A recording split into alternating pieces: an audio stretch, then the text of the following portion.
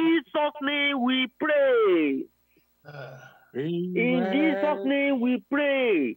You know, I want to tell us some of the principles of life, and that I don't want to use succeed, but that I don't know the word that can use that can make me more humble than I want to say that make me succeed, but I've not succeeded. So I don't want to use succeed. But there's no any little thing they undo or they give to me that I don't try to expand. I'm so weak. I mean, when you are talking about weaker person, my own weaker person is more than woman. I'm telling you. Because there's nothing very. You have been hearing the English of my mouth. Sometimes you won't even believe that I'm where I am. The English is so bad. But any little thing I lay my hand upon, I always thinking of God, how we are expanded. Look at this ministry, this internet ministry you are looking at. I show you to the pastor that came the last time. More than 20 countries. I just underestimate like that. They are watching us. We are broadcasting on TV. Here in United States, we are broadcasting GS. I must have shared a lot of testimony about that. I won't deceive you. Some baby wig. I'm very sorry. You know, I speak low now. Some baby wig in deeper life. When they call me like this, you will be surprised. I will just be thinking, how did they know my name? I met one pastor in the convention. One pastor came from South Africa, and I introduced that pastor called me. That said, this person, I'm coming to the United States. So I called the person, didn't answer didn't answer my call, and then we met in the convention, and we have never talked before. Then I took boldness to talk to him. I said, Pastor, I sent the message to you. You didn't reply.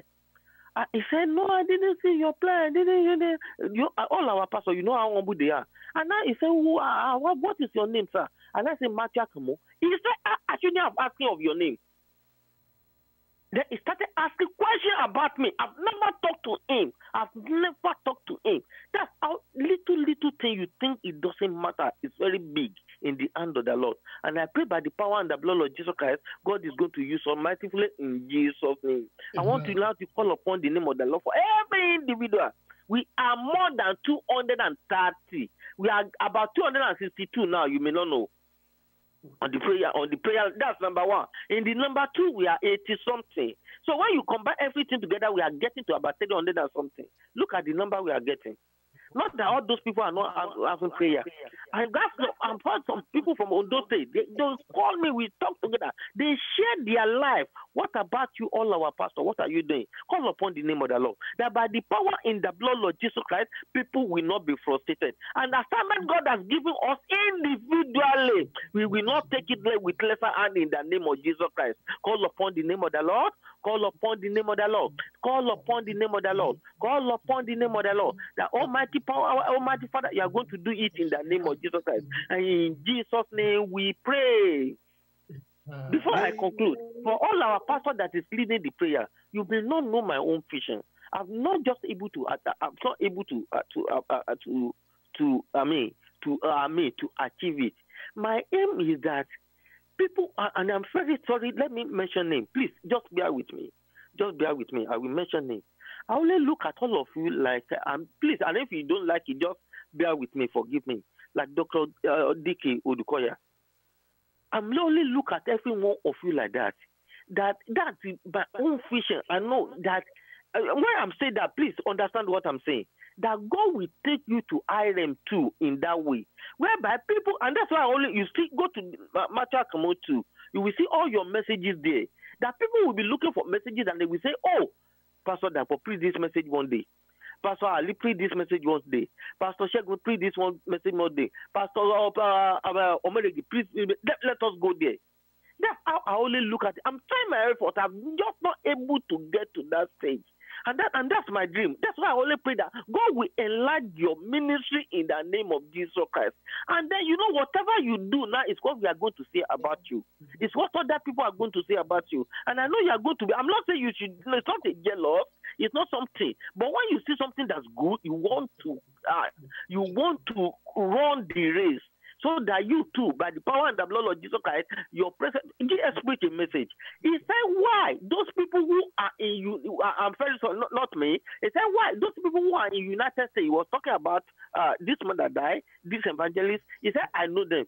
But people who are in Lagos, who are even my member of my church, I don't know their name. Why? They have ministry, but they are not expanding it. They are not doing anything about it.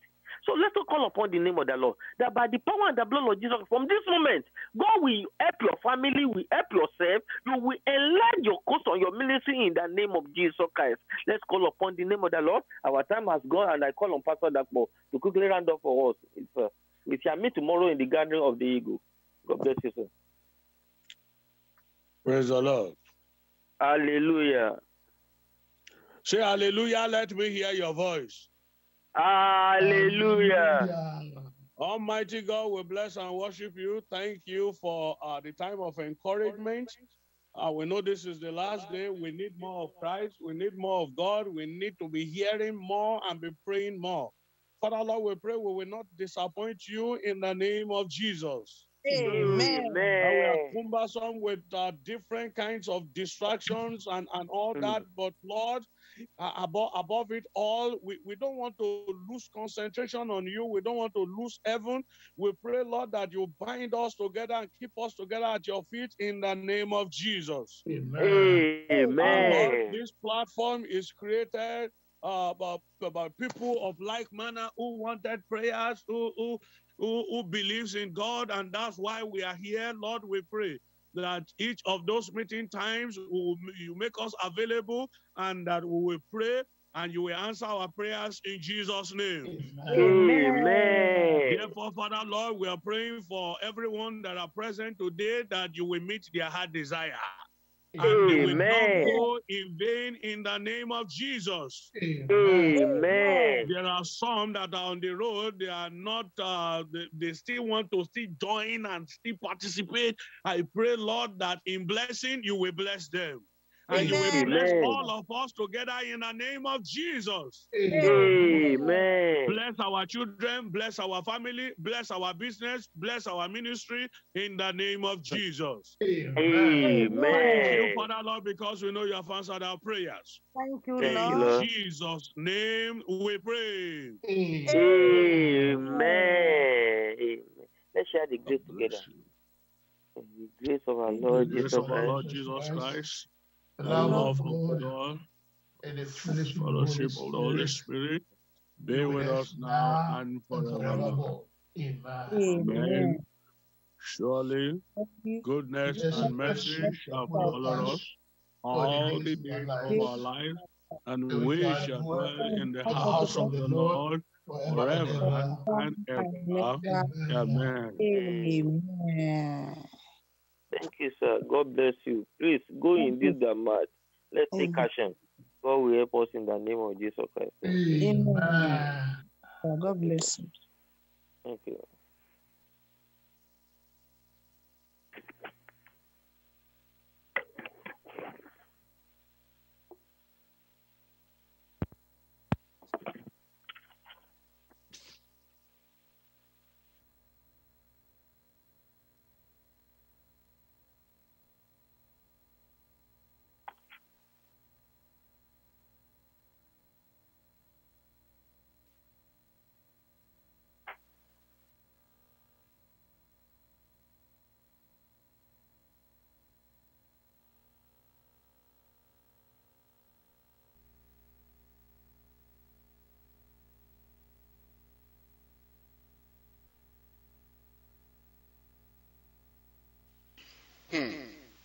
Was a terrible thing.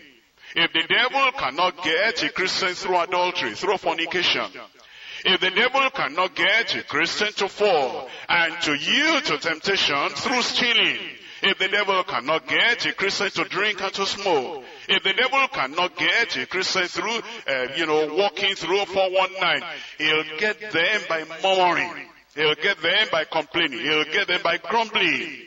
They'll murmur against God, against the word of God, against the people of God, against the leadership in the church, against their husbands, against their wives, against sectional leaders in the church. They'll find something to murmur about. When the devil is behind somebody and is pushing him and pushing him and pushing him, you will not steal, you will not commit adultery, you will not smoke, you will not drink, and you will not fight. I'll get you to follow all the same. And many people, when they murmur like that, they don't know they're yielding to the temptation of the devil. Neither murmur ye, as some of them also murmured, and they were destroyed of the destroyer. Now, all these things happen unto them for examples, and they are reaching for our admonition, upon whom the ends of the world are come. Wherefore, let him that thinketh he standeth take heed lest he fall. Let the people that are overconfident, let them take heed. Let the people that say, I can never fall, I know myself, I'm strong, I'm mighty, I'm powerful, take heed lest you fall. Let him that thinketh he standeth take heed lest he fall. And he's talking about temptation. There has no temptation taken you, but such as is common to man. But God is faithful, who will not suffer you to be tempted above that ye are able, but will with the temptation also make a way to escape, that ye may be able to bear it. Wherefore, my beloved, my dearly beloved, flee from idolatry. You don't say, well, idolatry, really, I'm beyond that now. I've grown beyond that. I can overcome that any day. I'm stronger than that. Flee and run away from idol worship. In James chapter 4, I'm reading from verses 6 and 7. We're looking at the source of victory for the Christian that wants to keep on standing, and the Christian that wants to remain victorious until Christ comes. The source of that Christian's victory over temptation. James chapter 4 verse 6, but he giveth more grace. Wherefore he saith, God resisteth the proud, but giveth grace unto the humble. The people that say, Lord, I'm not strong by myself. The people that say, without Christ I can do nothing, I am nothing. The people that say, I'm not overconfident, I'm not even confident at all in myself. What do I know? What do I have? What can I do? You must help me. He giveth grace unto the humble. Submit yourselves therefore to God. Resist the devil, and he will flee from you. The assurance we're given is, if we will resist the devil in the strength of the Lord, in the power of the Lord, by the anointing of the Spirit of God, and by the conviction, the courage, the boldness the Lord has given us, it says, if we resist the devil, he will flee from us. In 1 Peter chapter 5, verses 6 through 9, humble yourselves therefore under the mighty hand of God, that he may exalt you in due time, casting all your care upon him, for he careth for you. And then he says, be sober, don't be frivolous, don't be careless. Don't let the devil catch you being frivolous. Don't let the devil catch you belittling the word of God, belittling the spiritual things. Don't let the devil catch you being unserious and careless and carefree. Be sober, be vigilant. Because your adversary, the devil, as a roaring lion, the devil who wants to catch the Christian is not frivolous. He's watchful. He's looking at you for your careless moment. He's not carefree. He's very serious. And he means business. And if you don't mean business, to really stand firm in the Lord, knowing there is a crown waiting for you, knowing that Christ is coming, and you need to endure to the end if you are going to be saved. If you are not as serious as the devil, and the devil is so serious running after you, wanting to make you fall, if you forget yourself, if you are carefree, and if you are frivolous, he'll catch you. Be sober. Be vigilant, because your adversary the devil, as a roaring lion, walketh about seeking whom he may devour. Whom resist steadfast in the faith. Resist him persistently. Resist him steadfast in the faith, knowing that the same afflictions are accomplished in your brethren that are in the world.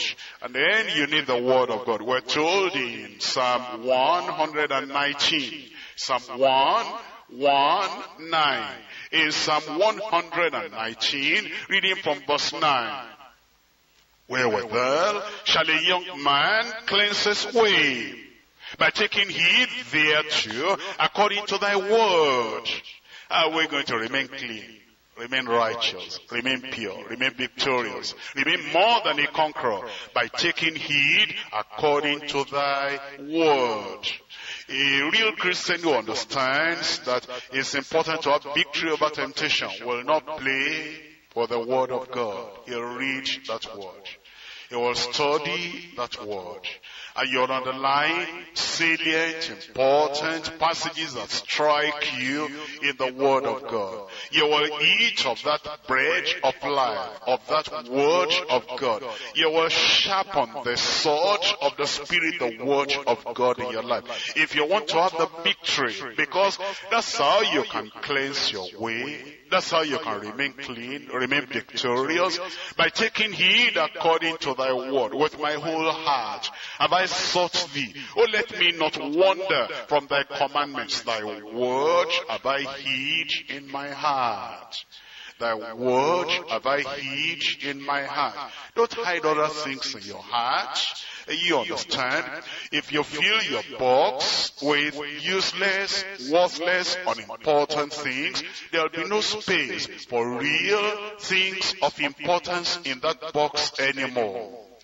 And if you fill the bucket with something worthless, useless, unimportant, you'll not have space in that bucket for something that is very useful and very necessary. When you fill your heart with unnecessary things, things of this life and the cares of this life, there will be no space in that place for the word of God. And it is the word of God that gives you the victory every time. Your word have I hidden in my heart, that I might not sin against thee. That's how to have the victory. Of course, you must be a man of decision, a man of determination, a man of passion, a man of purpose, that you are not going to sin, you are not going to yield to the devil. In Daniel chapter 1, Daniel chapter 1 verse 8.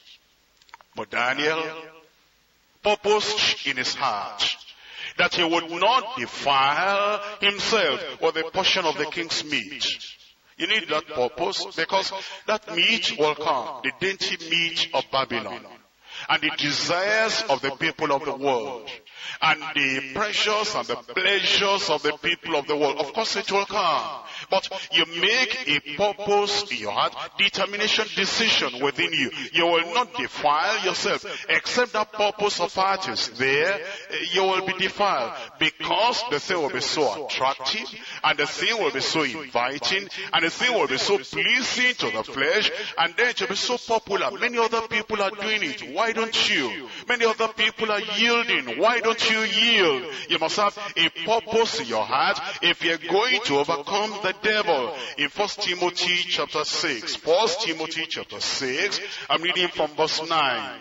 Here the word of God is reminding us, they that will be rich fall into temptation and it's near. The people who want money at all costs, they must have it. They must be rich. Quick, even as teenagers, even as young people. We must have the money now. Education, not important. Training, not important. And having wisdom in life, that's not important. We need money now. And the men and the women that are just committed to looking for money, if they go anywhere, if they come to church, if they read the Bible, all they're looking for is promises on money. And they're not thinking of holiness, righteousness, sanctification. Everything is money. You're going to fall into temptation because the money will so blindfold you, you will not know how to escape temptation. It says, but they that will be rich fall into temptation is near, and into many foolish and hurtful lusts, which draw men in destruction and perdition. For the love of money is the root of all evil. The love of money is the root of all evil. Even in the church, if there's a love of money, it will be the root of all evil. You're told to go and buy something for the church, and you'll be looking for, you're going to cheat the church, because the love of money is there, and you're backsliding long ago without recovering yourself. For the love of money is the root of all evil, which while some coveted after, they have erred from the faith, and pierced themselves through with many sorrows. But thou, man of God, child of God, flee these things, and follow after righteousness, godliness, faith, love, patience, meekness. Fight the good fight of faith. Lay hold on eternal life, whereunto thou art also called, and hast professed a good profession before many witnesses. And we're told in Matthew chapter 26, Matthew chapter 26, reading from verses 40 and 41. In Matthew chapter 26, verse 40, and he comments unto his disciples, and findeth them asleep, and says unto Peter, What? Could ye not watch with me an hour, 1 hour? Watch and pray, that ye enter not into temptation. The spirit indeed is willing, but the flesh is weak. We need to keep on praying, because it is a prayer that will shield you, that will strengthen you, that will help you and support you to overcome temptation. In 1 John chapter 2. 1 John chapter 2, reading from verse 12. 1 John chapter 2, verse 12, I write unto you, little children, because your sins are forgiven you for his name's sake. I write unto you, fathers, because ye have known him that is from the beginning. I write unto you, young men, because ye have overcome the wicked one. I have written unto you, I write unto you, little children, because ye have known the Father. I've written unto you, fathers, because ye have known him that is from the beginning. I've written unto you, young men, because ye are strong, and the word of God abideth in you. And ye have overcome the wicked one. If we're going to be strong to the point to overcome the wicked one, it's as a result of the word of God abiding in us. Once again, let me ask you, what's the source of the Christian's victory over temptation? Number one, the presence of Christ within. I'll never leave you. I'll be with you. So when the devil comes, realize, be conscious of the presence of Christ within. Number two, the power of the Spirit. The Spirit that dwelt, that raised up Jesus from the dead. It dwells in your mortal body. And because it dwells in you and remains in you, you'll be victorious. Number three, persevering in purity to endure to the end. Every time temptation comes, you understand, you were pure yesterday, but you must continue persevering in purity so that you will endure unto the very end. Number four, prevailing prayer of faith. Watch and pray that you will not fall into temptation. Prevailing prayer of faith. Number five, persistent resistance of temptation. Persistent resistance of temptation. Oh, the devil will still come. You keep on persisting. You keep on resisting. I said no before Satan. I'm still saying no. And the devil said, why don't you do this? You've been, waiting for marrying somebody, and you have tried and there is no believer to get married to. Why don't you go and marry an unbeliever? That's a great temptation. And you say, Satan, I said no 2 years ago. I said no last year. I'm still saying no today. My mother suggested it, I said no. And my auntie suggested it, I said no. And some backsliders who have done it and they have lost their victory, they have lost the glory of God in their lives. Some backsliders suggested to me, I said no. And you are saying it, I'm still saying no. That's how to overcome the devil. Persistent resistance of temptation. Then number six, you have the purpose of living. You're seeking for God's glory. You have a purpose in your heart, you have a purpose in your mind, and you're focused on the Lord. You say, that's all I'm living for. That's all I'm living for. The purpose for living. Then number 7, possession of God's grace. You're seeking the grace of God, and you have the grace of God. You possess the grace of God, and the Lord says, my grace is sufficient for you. Possession of God's grace. Number 8 is passion and vision for heaven. You want to get to heaven. You know there is heaven. You know Jesus has gone to prepare a place for you. And you know if you are going to be in heaven, everyone that has their soap in him purifies himself, even as he is pure, because of that passion and vision for heaven. That's why you will not yield to temptation. Number 9, proclamation and pursuit of Christ's victory. You are proclaiming the victory of Christ. And you're saying, because he triumphed, I will triumph too. Because he overcame, I will overcome too. You are proclaiming and you're pursuing the victory of Christ. Number 10, the promise of divine support and help. The promise of divine support and help. You are relying upon the promise of God, and it says, I'll support you. You will not fall. I will keep you. I will hold you in my hand. I will not allow you to fall. And you're depending upon that promise of divine support and divine help. I come to point number 3. The strength of conquerors and victors over the tempter. The strength of conquerors and victors over the tempter. In Hebrews chapter 2, I'm reading verse 18. For in that he himself has suffered being tempted, he is able to succor, he is able to sustain, he is able to support, he is able to hold up them that are tempted. Because Christ has overcome. In all his temptations, he was a victor.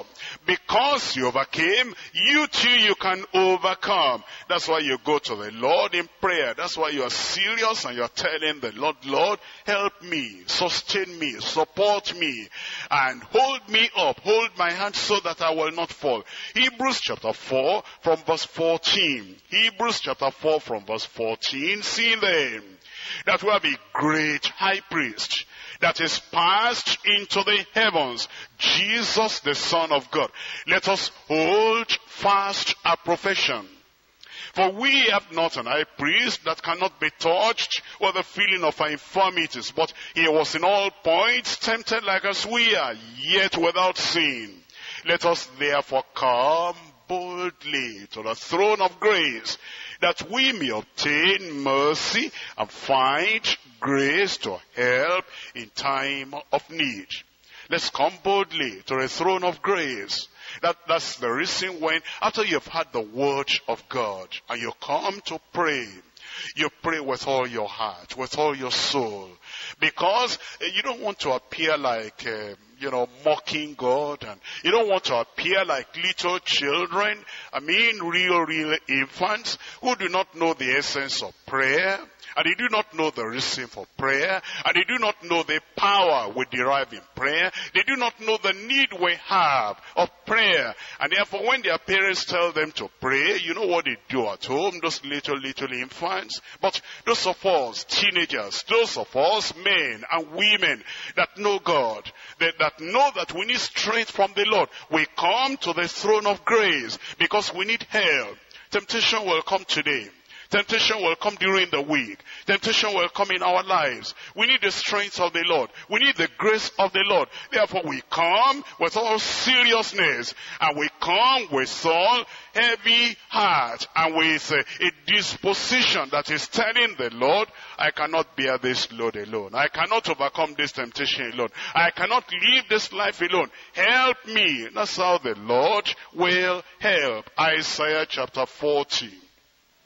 In Isaiah chapter 40, reading from verse 28. Hast thou not known, hast thou not heard, that the everlasting God, the Lord, the creator of the ends of the earth, fainteth not, neither is weary? There is no searching of his understanding. He giveth power to the faint. If your temptations are so much, and your temptations are almost overwhelming you, and you're almost fainting, almost falling, almost yielding, almost succumbing and surrendering to the devil, he giveth power to the faint. And to them that have no might, he increases strength. Even the youth shall faint and be weary, and the young men shall utterly fall. You know, the youths and the young men that are thinking, oh, we're strong. There's nothing. Oh, all those people bringing the temptation, are they not teenagers like myself, young people like myself? I can overcome. They are surprised when the temptations eventually come and they fall. And that's why the encouragement is coming to boys, girls, teenagers, adults, men, women, all believers.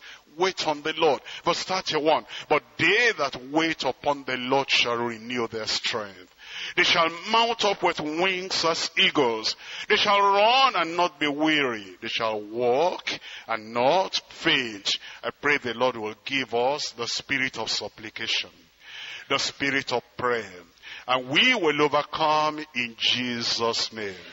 In Joshua chapter 1, Joshua chapter 1, reading from verse 6. Be strong and of a good courage. You are going to overcome the devil. Be strong and of a good courage. Don't let the devil see fearfulness, timidity, and trembling and shaking in you. If the devil sees that you are afraid of him, you're afraid of evil spirits, and you're afraid of witches and wizards, and you're afraid of, girls and women and tempters and temptresses. If the devil sees that you are not sure of the grace of God in you, you are not sure of the strength and the might of the Spirit of the living God, and you're always quaking, always trembling, always, timid, and the devil is going to take advantage of that. Be strong and of a good courage, for unto these people shall thou divide for an inheritance the land, which I swear unto their fathers to give them. Only be thou strong and very courageous, that thou mayest observe to do according to all the law which Moses my servant commanded thee. Turn not from it to the right hand or to the left. Be committed to the word of God. Don't turn to the left, don't turn to the right, don't look for any easy way. Just stay with the word of God, abide with the word of God every time. And then it says that thou mayest prosper whithersoever thou goest. This book of the law shall not depart out of thy mouth, but thou shalt meditate therein day and night. Don't meditate on what the worldly people are saying, what the backsliders are teaching, what the backsliders are suggesting. Don't meditate on what the tempters are saying. Meditate on the word of God. The book of the law of God shall not depart from your mouth. You'll meditate on it day and night. Why? So that you'll observe to do according to all that is written therein. For then shall thou make thy way prosperous, and then shalt thou have good success. In Isaiah chapter 52. Isaiah chapter 52. I read from verse 1, verse 2, and then verse 11. Isaiah chapter 52, verse 1. Awake, awake, put on thy strength, O Zion. The word of God, that's your strength. The armor of the Lord, that's your strength. Put on your strength, people of God. And then it says, your beautiful garment, the garment of salvation and the garments of praise. Put on your beautiful garments, O Jerusalem, for henceforth there shall no more come into thee the uncircumcised and the unclean. Shake thyself from the dust. Have you fallen already? Rise up. As the devil puts your nose, your mouth to the ground to lick the dust, shake yourself from the dust and say, my enemy rejoice not against me. When I fall, I shall rise again. As he made you a backslider. And now you are in the far country, and you are in the midst of swines and sows and pigs, trying to eat what the people of the world are eating and drinking what the people of the world are drinking. Arise and shake yourself from the dust, and see thou Jerusalem, loose thyself from the bands of thy neck. If the devil has put a single rope around your neck, and you are still sitting down there, it's going to make another turn, another round, another chain. If the devil has defeated you and you are lying down there, is going to bring a heavy chain and tie you down there until the day of resurrection, until the day of the rapture. Tie you down there that will not allow you to rise. And before he does that and manifests greater power in your life to keep you down, rise up and say, no, I will not remain a backslider. I'm going to serve the Lord. Temptations no more. Sin no more. Yielding to the devil no more. I'm going to be cleansed in the blood of the Lamb. Shake yourself from the doors. Arise and sit down and loose thyself from the bands of thy neck, O captive daughter of Zion. And in verse 11, depart ye. Come out of that place. And the prostitutes are ganging up around you. And the gangs of robbers are trying to make you to be in their company. Come out of there and touch no unclean thing. Go ye out of the midst of her and be clean, ye that bear the vessels of the Lord. And say, you will have the victory, and you'll have the victory in Jesus' name. The Lord is calling you today. If you are backsliding, you have yielded to temptation, and the Lord is saying, you can repent, and you can turn to the Lord. You can shake yourself from the doors. You can arise. And all those evil things that you have gone into, you can turn away from them. All the gangs you have joined, all the society you have joined, all the people, unserious people, devilish people, backsliding people, sinful people, and the people that are not going to heaven, and they are inviting, and you have joined them. It says, come out from the midst of them, and be ye separate, says the Lord, and then I will receive you, I will take you unto myself. I'll be your father, you'll be my sons and my daughters, says the Lord Almighty. And as you come, and the Lord forgives you, don't just stay there. Keep on, moving on, and have greater Christian experiences in your life. When you are saved, don't stay there. Get sanctified. When you are sanctified, don't stay there. Get filled with the Holy Ghost. When you get filled with the Holy Ghost, don't stay there. Be involved in the service of the Lord and be winning souls. And yield yourself fully to the Lord. In Ephesians chapter 6, reading from verse 10. Finally, my brethren, be strong in the Lord. You can't be weak in the Lord. If you are in the Lord, you'll not be weak. If you are in the Lord, you'll not be timid. If you are in the Lord, you'll not be fearful. If you are in the Lord, you'll not be shaking for the devil. If you are in the Lord, you'll be strong in the Lord. If you are in the Lord already, come on and come nearer to the Lord. Come closer to the Lord. Be strong in the Lord and in the power of his might. Put on the whole armor of God. And don't just say, well, I put on this one, I put on that one. That's enough. No, it's not enough. It's not enough. Keep on moving on. Keep on moving on. And it says, you'll put on the whole armor of God, that ye may be able to stand against the wiles of the devil. Thank God we can stand. I said, thank God we can stand. When the devil comes like a roaring lion, when he comes like a mighty flood, and he wants to overwhelm you, you have the faith in God, you have the understanding in God, you have the conviction in God. We, the people of God, we can stand, and we will stand in Jesus' name. But we wrestle not against flesh and blood, but against principalities and against powers, against the rulers of the darkness of this world, against spiritual wickedness in high places. Wherefore take unto you the whole armor of God, that ye may be able to withstand in the evil day. The day of temptation, that's the evil day.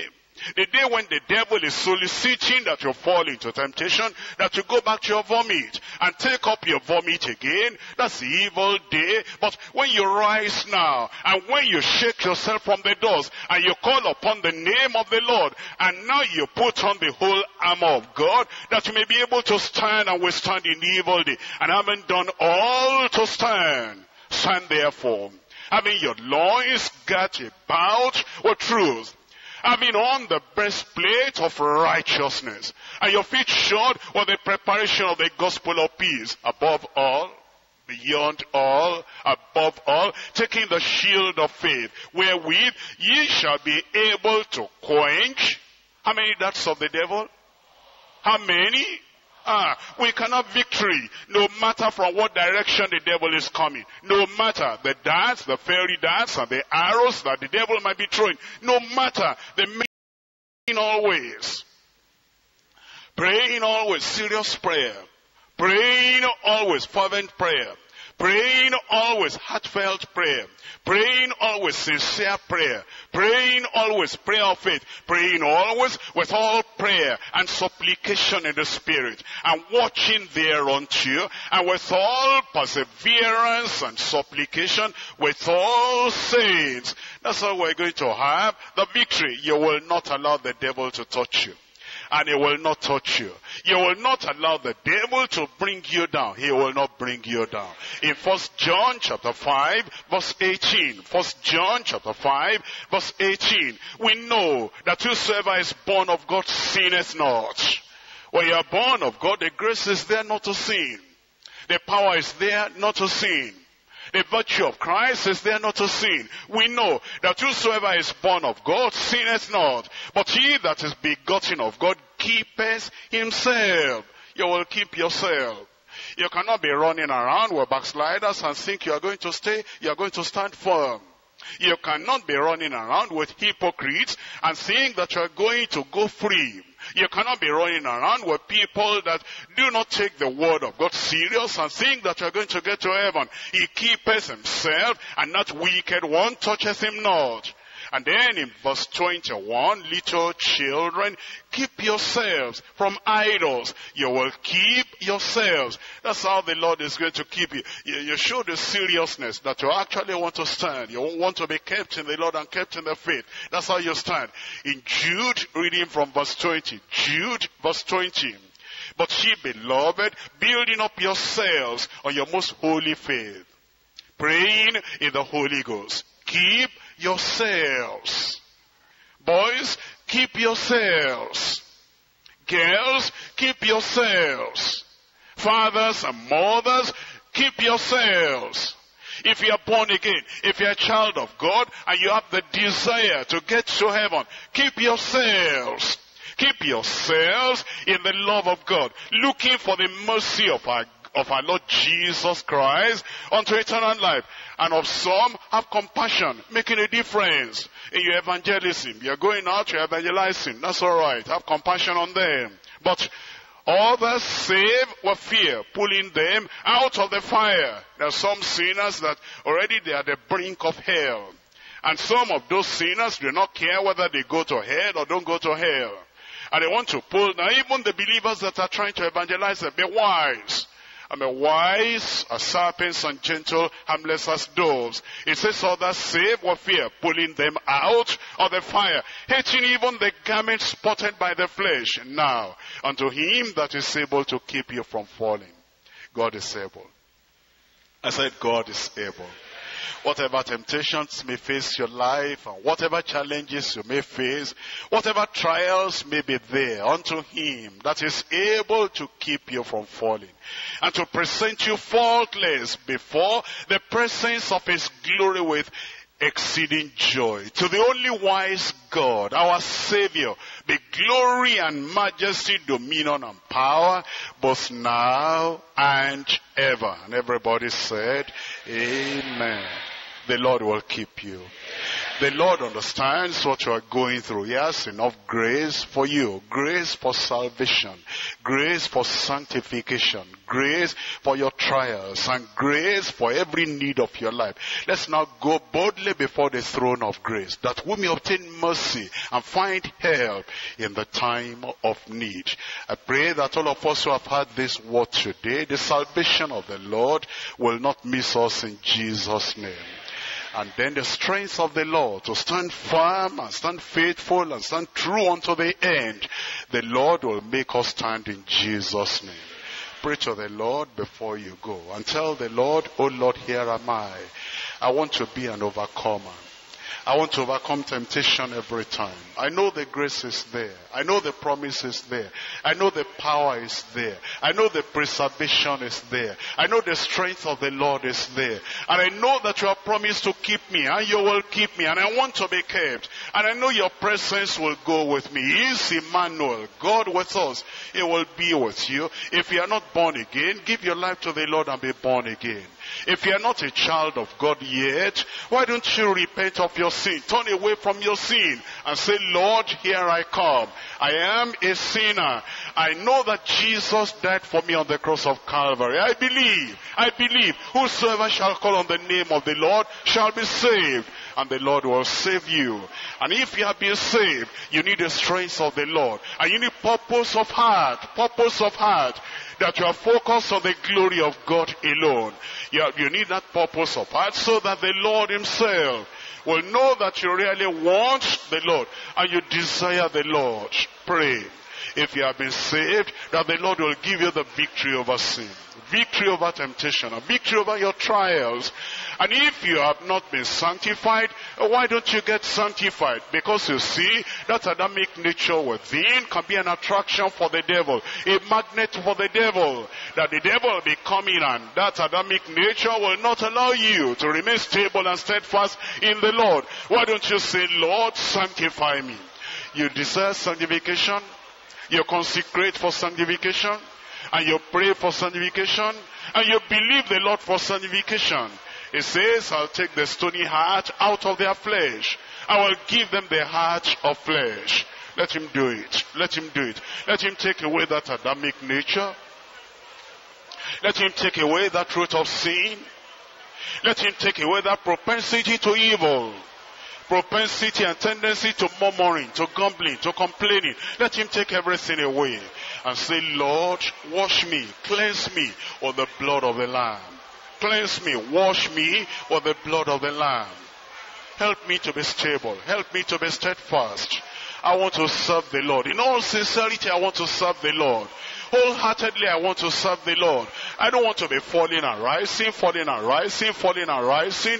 I want to be steadfast and stable in the Lord. Help me, Lord. Help me, Lord. Help me, Lord. I cannot overcome by myself alone. I cannot overcome by myself alone. Without me, ye can do nothing. But with Christ, I can do all things through Christ who strengthens me. I can do all things through Christ who strengthens me. He will strengthen you. You'll overcome. Put on the strength of God. Put on the armor of God. Put on all the armor of God, that you may be able to stand and withstand in the evil day. And having done all to stand, don't let the devil get you. Don't let the temptation pull you down. And don't let all these things that are dangling before you in the world, don't let them overwhelm you. You can stand. You can stand. You will stand in the strength of the Lord and the might of the Lord.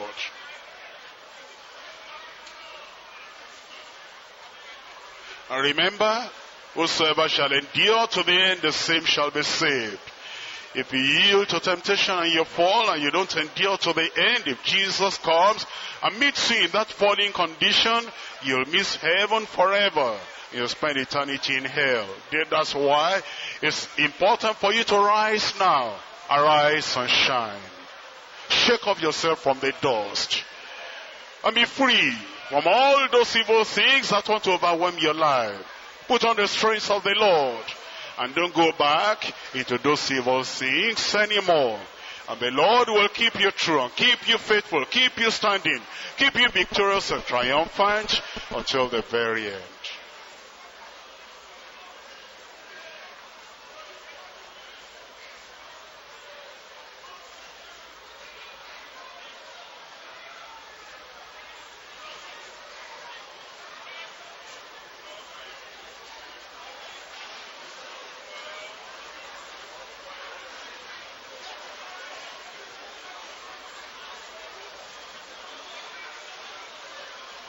Let us pray. Our God and our Father, we come before you tonight. We praise your name because of what you've done for us, individually and collectively as a church. We pray that as we see the closing chapter, which we've been studying for a long time, concerning Stephen, we pray that you will make us to see the grace and the truth and the influence and the impact, the anointing of the Holy Spirit upon this man again, so that we ourselves will be able to have more of your power and presence in our lives at all times, in Jesus' name. Amen. In Jesus' name we pray. We have spent quite some time studying the life and the ministry of Stephen. And we have spent quite a long time looking at the grace and the gifts of God in the life of this wonderful man. And as we have got a glimpse of what the power of God has done in his life, we cannot but just look up to God and say, what you have done in the life of this individual, do within us as well. And today we come to the end of chapter 7, which apparently is also the end of the life of Stephen. And he started his life, the time we've known him in the scriptures, in such a glorious way. And the end was glorious as well. And we have seen how God, in his power, by his presence, can be with his own children. And it could be our best for him in all situations. As we come to the close of Stephen's earthly life and ministry, I want you to see some contrasts in the chapter that we read now, the end of the chapter. We'll just quickly go through the end of the chapter because there is so much in this end of the chapter. And perhaps many preachers do not think of the much we have in the few verses that end up the life of this man and the chapter before us. I want you to see some contrasts there.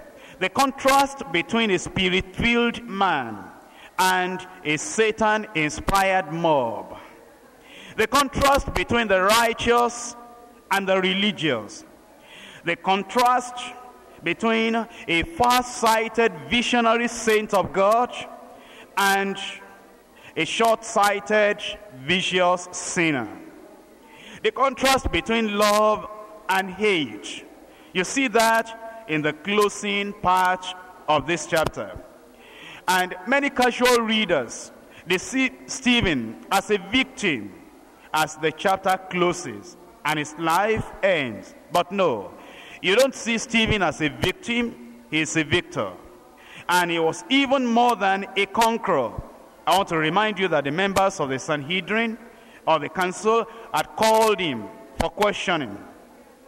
They had accused him of 4 things. Number 1, blasphemy against God. Number 2, blasphemy against Moses. Number 3, blasphemy against the law. And number 4, blasphemy against the temple.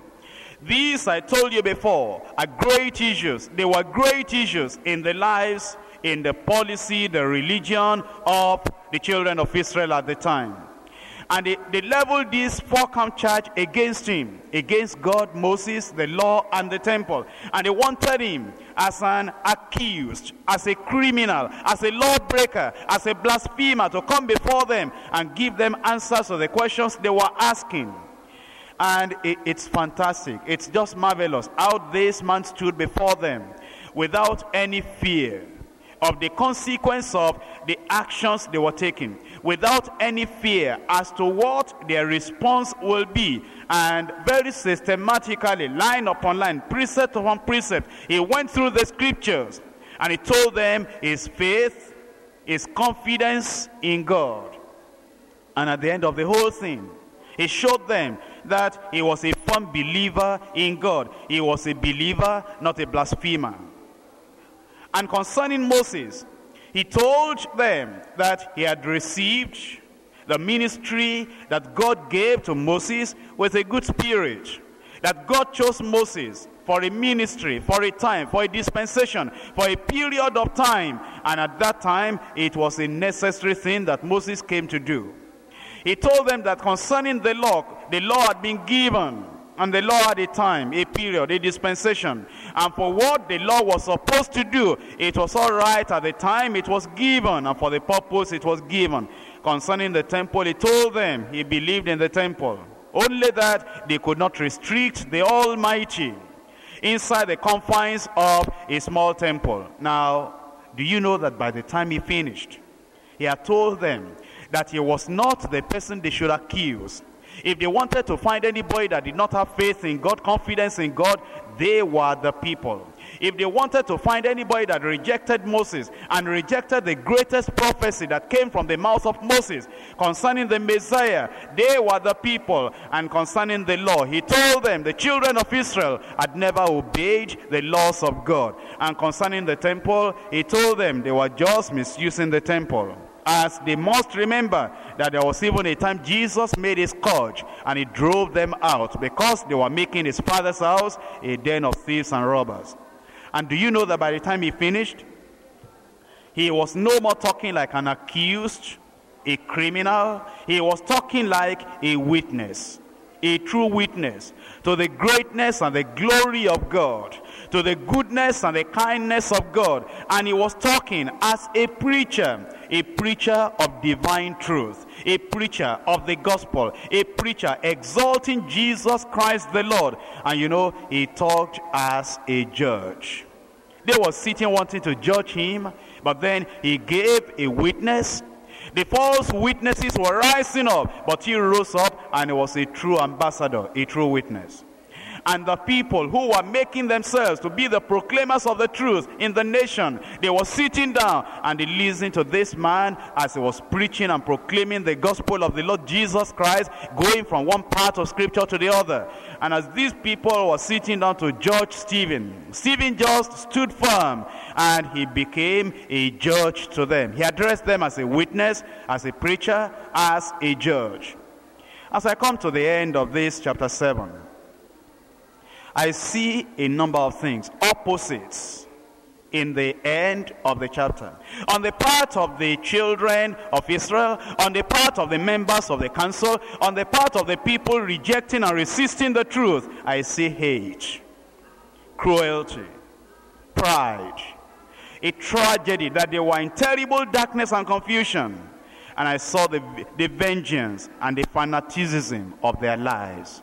But on the side of Stephen, our man, the man of God, upon whom the Spirit of God was abiding, you see holiness, compassion, praying, triumph, calmness, vision, and forgiveness. And so then you can see, you put the sinners on the one side and the saints of God on the other side. You put these people, the mob, on one side and the minister of the gospel on the other side. What do you see? When you look at the left and you look at the right, you see hate confronted with holiness. You see cruelty, but he responded to that cruelty with just compassion. You see their pride in their religion, but you see the praying of a righteous man. You see the tragedy on their side. You see the triumph of a man who knows the grace and the power of God. You see their confusion, but you see his calmness. You see their vision, and you hear about his vision. You see their fanaticism, and he talks about his own forgiveness for them. Above all, and beyond all, you see grace and truth overcoming all evil. Now, as we look into the closing part of the chapter, come to chapter 7, reading from verse 54. Chapter 7 from verse 54. When they had heard these things, they were cut to the heart, and they gnashed on him with their teeth. But he, being full of the Holy Ghost, looked up steadfastly into heaven and saw the glory of God, and Jesus standing on the right hand of God, and said, Behold, I see the heavens open, and the Son of Man standing on the right hand of God. Then they cried out with a loud voice, and stopped their ears, and ran upon him with one accord, and cast him out of the city, and stoned him. And the witnesses laid down their clothes at the young man's feet, whose name was Saul. And they stoned Stephen, calling upon God, and saying, Lord Jesus, receive my spirit. And he kneeled down and cried with a loud voice, Lord, lay not this sin to their charge. And when he had said this, he fell asleep. And Saul was consenting unto his death. In this chapter, for us to really understand, we're divided into 4 subheadings: conviction, consequences, cruelty, compassion. We want to see the conviction for sin, the consequences of spirit in feeling, the cruelty of the Sanhedrin, and the compassion of Stephen. Concerning the conviction for sin, anywhere the true gospel is preached, anywhere the word of God is spoken, anywhere the Spirit of God is leading a preacher to proclaim the good news, the glad tidings, the covenant message, and to proclaim the mystery of the kingdom, you'll find out something. The hearers will be convicted of their sins. Now, conviction does not mean conversion. Conviction does not mean repentance. Conviction does not mean salvation. It just means the Holy Spirit applying the truth, applying the word of God so much to the hearts of the people that are hearing. They are touched. They are pricked. They are cut to the heart. They are convicted. They are made insecure. And they are made to tremble because of the weight and the load of their sins. After that conviction, after the touching and the cutting of their hearts, after the pricking of their conscience, they may repent and be converted. They may rebel and be condemned. Now, in the case before us, they rebelled and they were condemned. But in other cases in the Bible, we see that the people have been convicted. The one that knows the end from the Alpha, you are the Omega. God, we come to you this night, oh God. Lord, we, your children, we have come, we have a covenant with you to seek your face tirelessly, to seek your face from time to time. And so, God, we are here at this time, we are praying, oh God, that as we have come before you, God of heaven, our prayer come unto you as sweet smelling savour, even tonight. Father, we are praying that tonight, oh God, you will visit every one of us by your mighty power in the name of Jesus Christ. All our brethren, we pray for them, oh God. All our pastors who are supposed to be on the platform and they are not yet here. Holy Father, we pray that all our pastors, all our sisters, oh God, help every one of us, oh God, to be committed to this God-given assignment of intercessory prayer. And we pray, Lord, that you will visit us, you renew our strength and our vision in Jesus' name. Thank you, Father. For in Jesus' name we have prayed. Amen. Sorry, I'm not hearing us at all. Are you hearing my voice? Yes. Please, let's respond. I'm not actually hearing us. It's like I'm the only one doing the talking. Please. The Lord will help us in Jesus' name. Amen. Tonight, by the special grace of God, we want to spend this God. We want to give all the glory to God, the God that has brought us all the way from January. We cross over to February. I want to look at the event of things this year alone. It has been another rugged year. So many things, a lot of water has passed under the bridge, economy changes, climatic condition changing, everywhere is almost becoming in many other nations, and a lot of things have been happening, yet God of heaven has been sustaining us as his own children. We want to open our mouth at this time. Look at Psalm 103. Psalm 103. He said, bless the Lord, oh my soul. Brothers and sisters, I want your soul to bless God this night. I want your soul to appreciate God for everything God of heaven has been doing in your personal life, in our ministry, in your family life, in the life of your spouse, in the life of your children, in your business enterprise, and everything all around you. Forget about all the challenges you are facing. Let's take our time and praise God at this time. He said, bless the Lord, O my soul, and all that is within me. Bless his holy name. Bless the Lord, O my soul, and forget not all his benefit. Think about all that God of heaven has done for you. Right from January through to February, to March, to April, to May, to June, to July, to August, and this is September. Brothers, are you saying that God has not done so much for you? Are you saying that God has not been faithful to you? Are you saying that God has not been the one that has been sustaining you? Think about how many journeys you have made this year, and God has been preserving you, preserving your family. I mean, there is no untimely death. We want to praise God. We want to say, Father, thank you. Please open your mouth and join me to appreciate God. Let your soul, let everything that is inside you, your intestine, your heart, your soul, your spirit, your body, everything to appreciate God. Open your mouth and give all the glory to God tonight. Give all the glory to God tonight. Give all the glory to God tonight. Let's bless the name of the Lord. I want to hear us praying, my brethren. Open your mouth and appreciate God tonight, because our God is good, our God is kind, our God is loving. Let's open our mouth to appreciate God and adore him. Almighty God, everlasting Father, God, I have come this night, oh Lord, to praise you, to worship you, to honor you, to appreciate you, because you are the King of Kings, because you are the Lord of Lords, because you are the Alpha and the Omega, because you are the one that has been sustaining our life right from the beginning of this year, January 1st. You kept us, oh God, despite all this stormy wind that have been blowing, despite all the challenges here and there, despite all the difficulties, all the way that came alongside with this year, yet God of heaven, you have been helping us to overcome in the battles of life. Almighty God, we are grateful.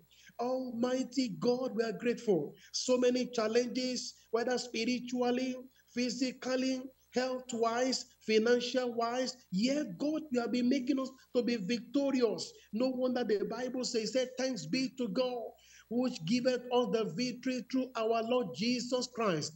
Victory over Satan, victory over demons, victory over principalities, victory over the powers of darkness, victory over the rulers of the darkness of this world, victory over spiritual wickedness in high places, victory over all the territorial demons, victory over all the power fighting against our family, victory over all the forces of darkness fighting against our wives, against our husband, victory over all the forces of darkness fighting against our children. Let's open our mouth to say, God, thank you once again, oh Lord. We are indeed very grateful unto you, oh God. Let's praise God. Let's appreciate God. Let's honor the name of the Lord. Almighty God, everlasting Father, God, we praise you. Lord, we adore you once again, oh God.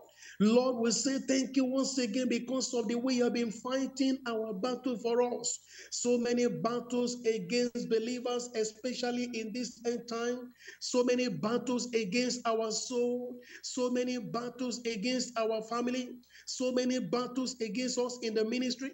So many battles against us, even against our wives, against our husband, against our children. So many battles here and there. But God, all we could say, God of heaven, oh God, you are the one that been granting us the victory, oh God.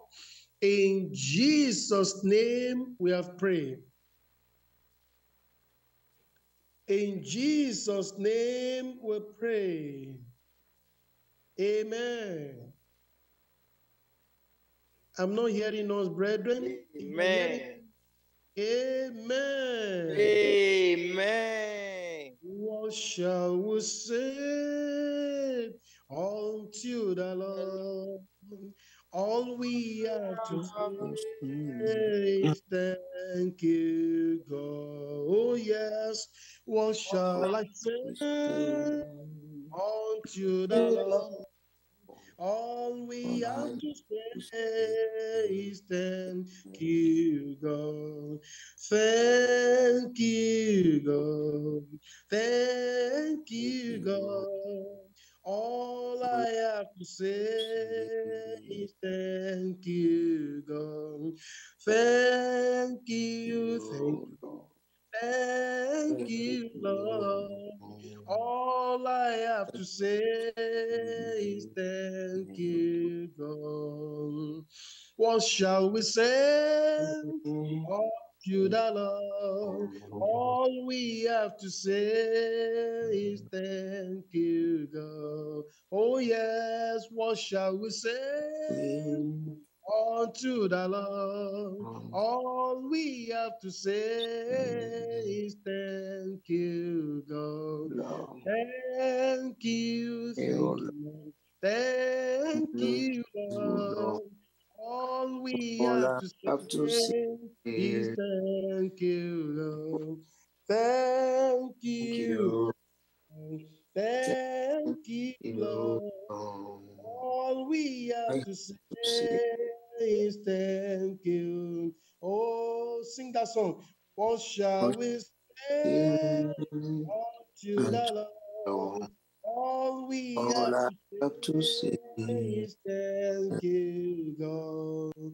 Oh, what shall I say unto the Lord? All I have to say is thank you, God. Thank you, Lord.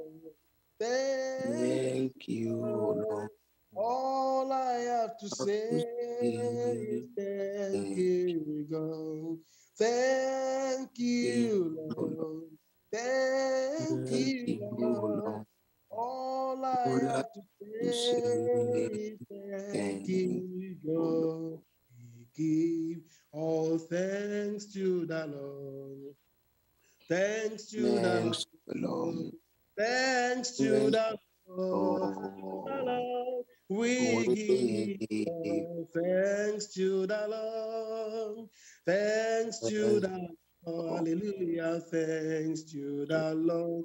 We give all thanks to the Lord. Thanks to the Lord. Oh, thanks to the Lord. To the Lord we give. Oh, thanks to the Lord. Thanks to the Lord. Oh, yes, thanks to the Lord. Amen. Amen. Once again, we want to glorify the name of the Lord. We want to thank God on behalf of the sponsor of this program, this prayer, this online prayer meeting. Our pastor, Pastor Matthew, and those who have been, that God have been using to also donate financially, to supply one thing or the other. We want to bless the name of the Lord. We want to give him all the praises and say, Father, thank you because you did not allow the host of darkness to prevail over him, over his finances, and even over those people. Let's open our mouth to begin to say, Father, thank you once again. Thank you. Let's open our mouth to appreciate God. How God has been sustaining this online prayer meeting. For how many years now the grace of God has been available? The Lord has been helping all our pastors. The Lord has been helping all our sisters. The Lord has been helping all our brothers who have been joining. Let's give him all the praise. Even though we have challenges one way or the other, yet God has been helping us. He said, he will make a way where there is no way. Why don't you open your mouth and begin to appreciate God? God of heaven has been so faithful to us in the day and the night. God of heaven has been the one that has been strengthening us. The Bible says God is our refuge and strength, a very present help in trouble. Why don't you open your mouth to appreciate God and say, Father, you are my shield, you are our buckler, you are our high tower, you are the one that has been sustaining us, you are the one that has been fighting our battle for us, you are the great shepherd, you are the one that has been providing, even to all the needs, oh God, concerning this online prayer meeting. Let's give him all the praises once again tonight. Let's begin to say, God, thank you so much, because if that you have helped us, oh God. is that, oh God of heaven, has assisted us in this online prayer meeting in the day and the night. Let's worship God. Let's worship God. Let's praise Him. Let's give all the glory unto God once again and say, Father, thank you once again, oh Lord. God, you are good. God, you are great. God, we thank you because you are the great provider. You are the one that is sustaining, oh God, this online prayer meeting. We have seen your hand, oh God, your hand of power, your hand of authority and mercy, oh God, concerning this online prayer meeting in various dimensions, in various degrees, oh God, whether on Monday or Sunday or Monday or Thursday or Saturday. You have been the one that have been helping us, oh God. Thank you for all our pastors. Thank you for all our brothers. Thank you for all our sisters. Thank you for their dedication. Thank you for their commitment. Thank you for the strength of the Lord. Thank you for all the sponsors on this concerning this program, oh Lord. Almighty God, everlasting Father, we praise you once again, oh God. We are grateful unto you, God. In Jesus' name, we have prayed. Amen. In Jesus' name, we pray. Amen. We want to pray once again, brethren. We want to call upon the name of the Lord. Firstly, we want to commit our lives into the hand of God. The Bible says, if a man therefore purge himself, he shall be a vessel unto honor. Vessel unto honor, vessel of honor, vessel unto honor, sanctified and meet for the master's use and prepared unto every good works. We want to examine our lives. We want to check up our life, brethren. We want to look into our life, brethren. We are in the last days. So many things are happening to many believers now. So many believers are now victim of situation, victim of circumstance. In fact, a lot of casualties now, spiritual casualties. Many are falling by the wayside. Many are secretly backsliding. Many have gone astray. Many that we'll see in our churches, we think that they're still, maintaining the Christian stand, but God did not know them. Their names have been deleted from the book of life. We want to examine ourselves. The Bible says, it said, examine yourselves. It said, know ye not your own self. Prove yourself, and it said, how that Jesus Christ is in you, except ye be reprobate. We want to examine our lives. We want to check up our life, brethren. Open your mouth and begin to call upon the Lord this night and say, God, search me, oh God, and know my heart. Try me and know my thought and see if there be any wicked ways in me, oh God. Let's open our mouth and call upon the Lord. Let's not be in a rush. Open your mouth and call upon the Lord. Let's ask God and say, God of heaven, oh Lord, what if the trumpet should sound now? How prepared am I for the coming of the Lord? How prepared are you for the coming of the Lord? We want to examine our life, our thought, our imagination, our character, our behavior. Open your mouth and begin to pray to God and say, God of heaven, oh Lord, every filthiness of the flesh, anything that has come between us and God, that wouldn't allow us to behold his glory, that wouldn't allow us to behold his power, that wouldn't allow us even to witness the power as of old. We want to pray and say, God, this night, let those things be taken out of our lives tonight. Open your mouth and begin to call upon the name of the Lord. Open your mouth and call upon the Lord and say, God of heaven, oh Lord, our eyes upon you once again, oh Lord. Search me, oh God, and know my heart, my Father. Lord, I present my heart, my thought, my soul, my spirit, my imagination, everything about me unto you, God.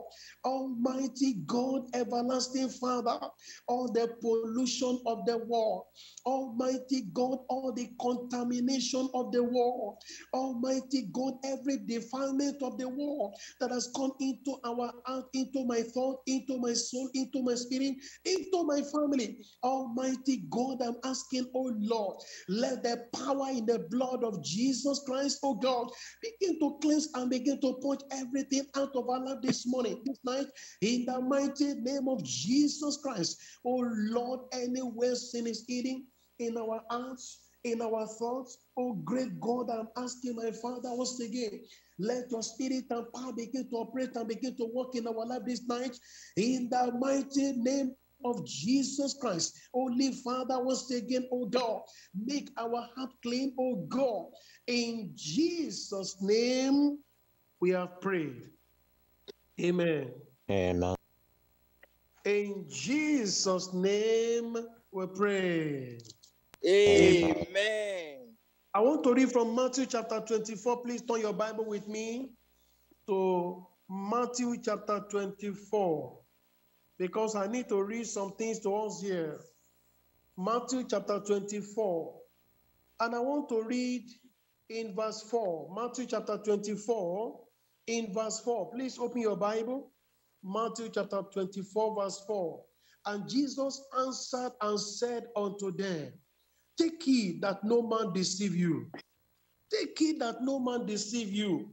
We are living at a time that many people are getting deceived. Many people are getting lured into a lot of false things and all that things here and there. Look at verse 11. In verse 11, he said, and many false prophets shall rise and deceive many. It's happening now under our nose here. So many false teachers, so many false prophets. And then he said, verse 12, and because iniquity shall abound, the love of many shall wax cold. Brothers and sisters, let's not deceive ourselves. The love of many of our brethren is waxing cold. I was in the church on Thursday. And when I go to the church few minutes, I think around after 6 or thereabout, as I was rushing, thinking that I was already late. Do you know? Oh, I was amazed. When I got to the church, as I'm talking to you now, I'm in Lagos by the grace of God. And as I go to the district, to that district church where I worship there, in fact, as at to 7, the service has not started. To 7. The service that's supposed to start by 6 o'clock. Adult members were just strolling in. I was checking my time. It was almost around 6:40 something. I said, yeah. I was even asking one of the youth girl. I said, are we not going to have service in the church again today? In fact, I was amazed. I was almost getting discouraged. I said, what is going on? In the church of God, the same Lagos church. I mean, it is very pathetic what we are witnessing in this end time. And I'm telling you, the love of many is waxing cold. It's as if the cares of this life is taking away the place of God in our hearts. It's as if cares of other things has taken over the place of the Almighty God.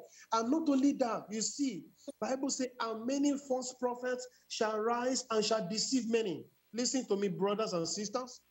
There is a man, maybe you must have been seeing that on your Facebook. Let me just tell you, I want to mention the name of the man. And you need to be very careful when you listen to that man's message. That's why I'm publicly announcing it now. Now, the name of that man, maybe you have heard him. He called himself Abel Damina. Please, brethren, be very, very careful. Avoid that man's teaching. That man is raised up by the devil. That man is an apostate. He's not even a backslider. He's an apostate. That man, you know, the one I listened to just recently, just this few days ago, I was told that he said that Jesus Christ did not ascend to heaven, that there is nothing, that believers are not going to heaven, that there's nothing like heaven. And that he said that angels came to lie, that they came to lie to us, that Jesus Christ did not go to heaven. And so many other nonsense. I'm telling you, nonsense I call it. You know, foolish things that have been, coming out from the mouth of the man. And we have to be very careful and be careful of all these false teachers and false prophets. Not only that, there is another man again. Maybe you must have been encountering that also. And the man is a Muslim, the opposite religion. They call it one Adepoju also from Osun State. He has been deceiving a lot of so many. He's been deceiving so many gullible Christians, nominal Christians. And Jesus is warning us. And he's saying, and many false prophets shall rise and deceive many. That's why I have to come publicly to mention their names. This night, we want to pray for ourselves. Because if you look at the word of Jesus Christ very well, let me show you in verse 24 of that same Matthew chapter 24. Matthew 24, verse 24. He said, for there shall arise false Christs and false prophets. Jesus Christ is warning us. He has warned us severally. He has warned us severally. And he's still warning. And he said, there shall arise false Christs and false prophets, and shall show great signs and wonders. He is so much that if it were possible, they shall deceive the very elect. Look at verse 25. He said, behold, I have told you before. Behold, I have told you before. In 1 John chapter 2, brethren, look at 1 John before we pray. The book of 1 John chapter 2. And I want to read verse 18 here. 1 John chapter 2 in verse 18. He said, little children. Little children. He calls us little children because as at that time, don't forget, John the Beloved was between the age of 90 to 100. And he was calling all the young believers, he said, little children, children of God, little children. It is the last time. And as you have heard that Antichrist, let me tell you, all those that are opposing Christ, this Adepoju was able to say something. He said, Jesus Christ is a liar. Listen to me very well. In fact, he even said that Jesus Christ told that when Christ said that his disciples should be plucking the ears of the corn, he said, why will Jesus Christ enter to somebody's farm and begin to steal and begin to encourage his disciples to steal? And so many other foolish things he said. Many other foolish things. These are the deceiver that Satan has sent into the world. He said, little children, it is the last time, and as you have heard, that Antichrist shall come. Even now, are there many Antichrists, whereby we know that it is the last time. We want to pray tonight, brethren. We want to call upon the name of the Lord. We want to tell the Lord and say, God, help me. Help me that I will not be deceived. So many things that are flying up and down here and there. A lot of teachings here and so many gullible. I mean gullible believers. Believers are not supposed to be gullible. But do you know, unfortunately, many they are falling prey. We want to tell God and say, God, please help us that these deceiver will not deceive us in this end time. Our heart will not be deceived by all these fallacies, by all these heresies, by all these false teachings and false doctrines. Open your mouth and begin to call upon the Lord tonight. Let's call upon the Lord. Let's ask God and say, God, help us, oh God, to stand upon the totality of the word of God and to earnestly contend for the faith. Open your mouth and begin. Are you praying, my brothers and sisters? Bible says, wherefore let him that thinketh he standeth take it lest he fall. That's why we want to pray for ourselves and say, God of heaven, oh Lord, help me in the once name of again, Jesus. that my heart will not be deceived. Give me So grace, many Lord, false teachers and false to Christ and contend for false the faith. apostles are there everywhere, and they are deceiving so many gullible Christians here and there. Open your mouth and call upon God and say, God of heaven, oh Lord, please help me, oh God, to stand. Help me to stand, oh God, after all these years, oh God, of enduring, after all these years of persecution, after all these years of denial of our rights, after all these years of facing so many challenges, oh God, Lord, please help us once again to stand for the truth and to stand for the word of God. Open your mouth and call upon the Lord tonight. That God, that the grace of God be available unto every one of us tonight. The Lord will help us. Our heart will not be deceived by anyone. Open your mouth and call upon the Lord tonight. Let's ask the Lord and say, God, please, oh Lord, help me once again, oh God. The grace of God that will not yield to temptation coming from the enemy, will not yield to all those temptations here and there. Open your mouth and begin to call upon the Lord and say, God, we need your strength. We need that stamina, that spiritual stamina to be able to stand for godliness, the spiritual stamina to stand for righteousness, the spiritual stamina to be able to preach the word of God, the spiritual stamina to be able to earnestly contend for the faith, just like our Father in the Lord is doing. Open your mouth and begin to ask God. Many of us, we are almost